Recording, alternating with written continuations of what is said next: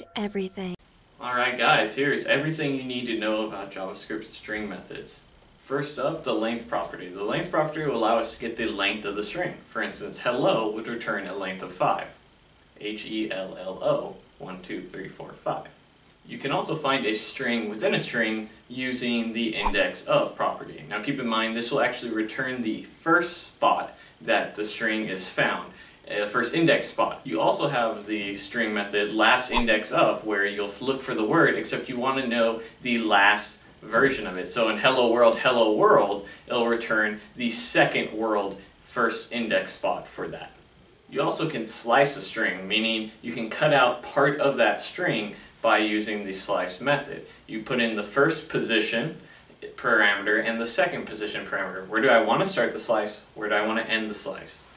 Now, 2 parameters are optional. If you omit the first parameter and just put 1 in, it's going to start it at the beginning of the string. So if we slice with just the 10 parameter, it's going to slice the first 10 letters off of that and return the remainder of the string. You also have the option of putting a negative number in as one parameter and then slicing from the end. So maybe we want to slice the last 10 characters, we would then put negative 10 into there. You also have the replace method that you can call on strings. It takes in 2 parameters. 1, the word that you're looking for, and 2, the word that you're looking to replace it with. So let's take the example hello world, and we want to change it hello to goodbye. Our first parameter would be hello, and we would then search to replace it with goodbye.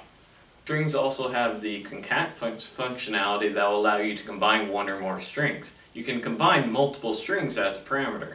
Now if you combine 2 strings, such as hello and world, and using only 1 parameter, there won't be a space. Now if you put in a first parameter of a space, comma, the second string world, you'll then have the hello world that's spaced out evenly that you're looking for.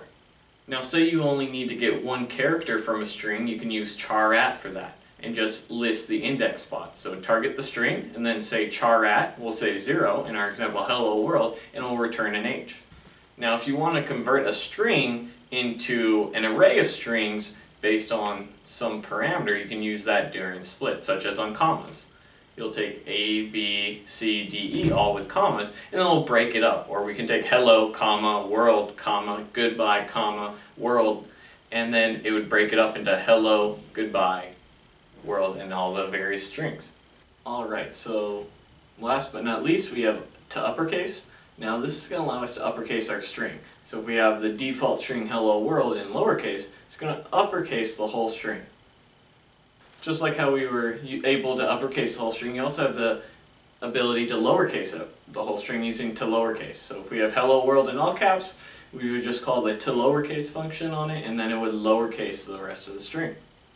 Hey guys, thanks for watching the video. Don't forget to like, comment, and share, and support me on Patreon. Check out wayup.com. It's a great way to find full-time jobs, internships, part-time jobs, and one-time freelance work for the college student. All you need is a .edu email. It's completely free, and you'll help me out in the process too. Thanks for watching, and I'll see you guys next time.